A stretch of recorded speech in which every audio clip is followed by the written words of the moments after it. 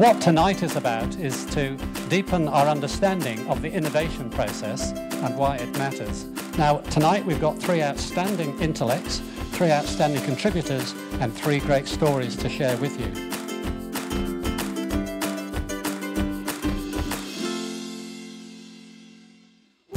Your dream job does not exist. You must create it. We don't train our students. Where is the next generation of scientists, engineers, and designers going to come from?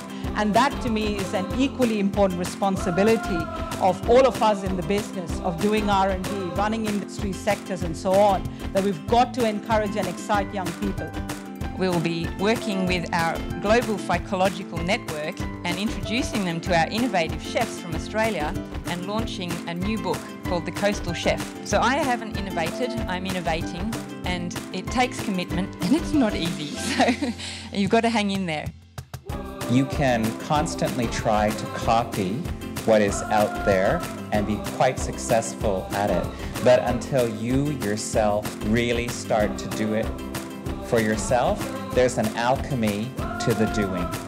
And in that experience of it, you begin to learn how to do this.